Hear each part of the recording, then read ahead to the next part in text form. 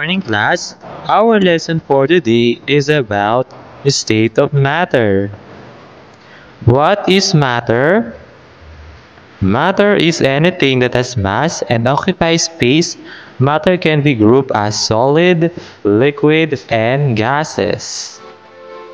The state of the matter, we have solid, liquid, and also gas.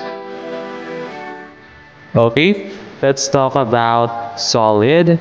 Solid are objects that have definite shapes and sizes. Solid, you can see. And solid, you can hold.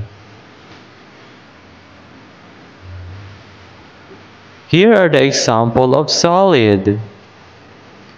First is pencil. Next is books. Next is chair. Next is electric fan. And next is rock. Okay, let's have liquid. When we say liquid, liquid has no definite shape. It makes a shape of its container. These are the objects that flow. Okay, when we say liquid, you can see. Liquid, you cannot hold. And liquid has no definite shape.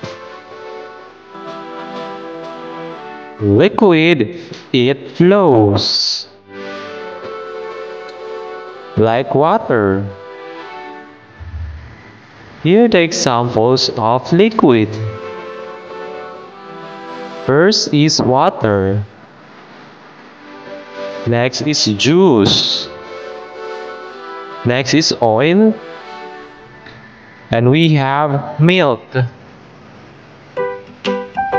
Now let's talk about gas. Gases are everywhere.